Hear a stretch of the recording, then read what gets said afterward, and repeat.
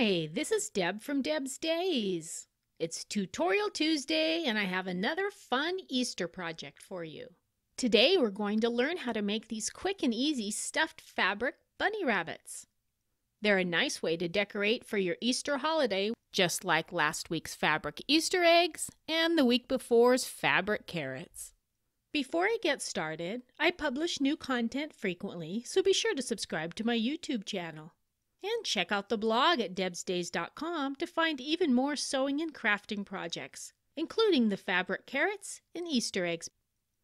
All right, let's get this project started.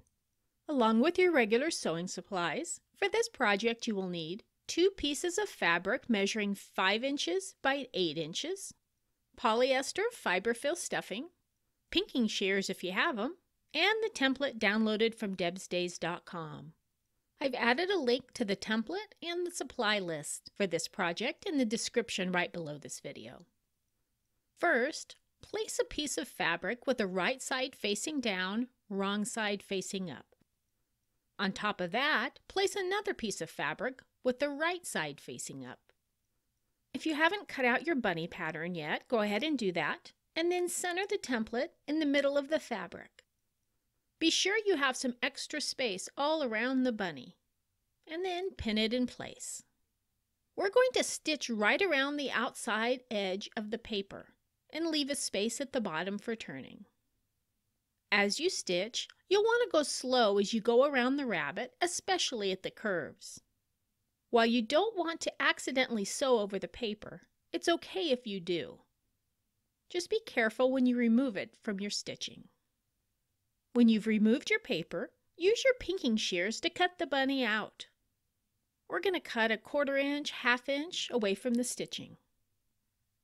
Open the bottom and begin stuffing the bunny. Start with a small amount of filling and place it up in the ears. Continue stuffing the rabbit until you have it as full as you'd like it.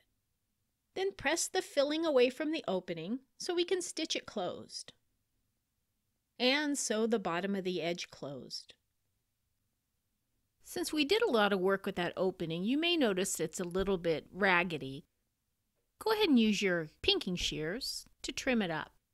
Now if you'd like to add a ribbon for the neck, you can do that now or leave them as they are. And just like that, you have another quick and easy sewing project for Easter. Remember, I publish new content frequently, so be sure to subscribe to my YouTube channel. And check out the blog at debsdays.com to find even more sewing and crafting projects. See you next week with another project.